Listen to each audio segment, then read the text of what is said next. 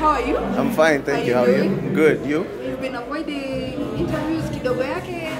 What's up with that? Is that part of the interview? Yes. Yeah, sawa. Isaidie tu tuko wax kama kao. K the Great. I've not been avoiding. I just didn't have anything to push. So I was waiting for something to push. Then I can be. Okay. Instead of taking up the space for someone else who actually might have something to push. That's my philosophy. You had content. Anytime. Did I? Yes, you did. When? The whole of last year, Bana, you had content. It wasn't Even personal. your sunglasses can be content. Even your hair can be content. Okay. Yeah. You've interacted with people like online a lot.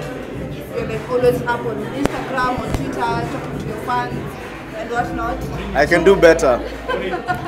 I can do better. How is that for you? Like hearing the responses and what people are telling you? Yeah. Like, I mean, it's great. It's one of the things I've always said is usually, you know, back in the day, you used to have a middleman between you and your fans, but that's no longer the case. If you can have a direct connection, you get that direct feedback of, you know, what they want to hear and what the pulse of the nation really is. Even as a creative, it gives you a good base to work with, and I think it's awesome. It's awesome.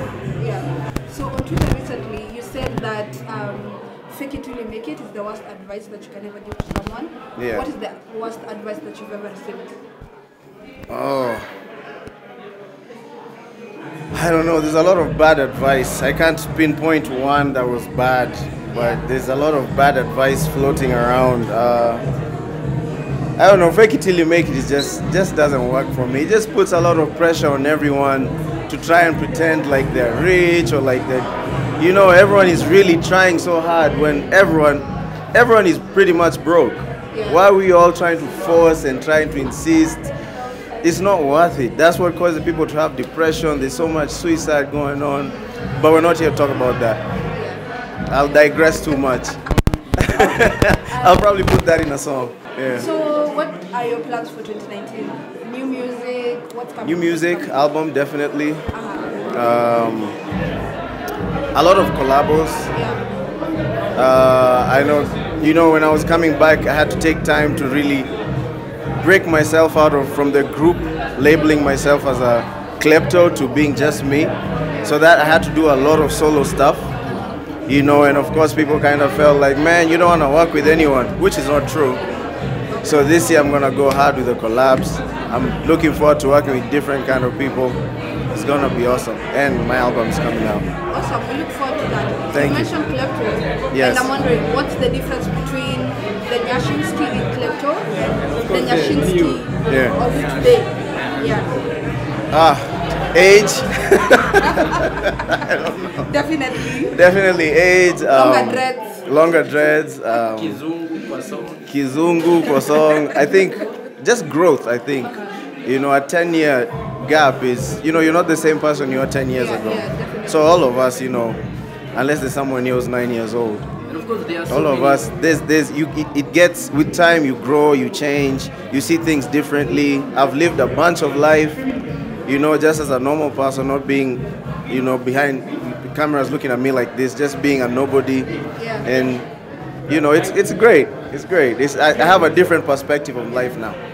Amazing. Yeah. Thank you. Kuna so many wannabe artists when you only one hit song then anapotea. What is your advice ya kukua relevant?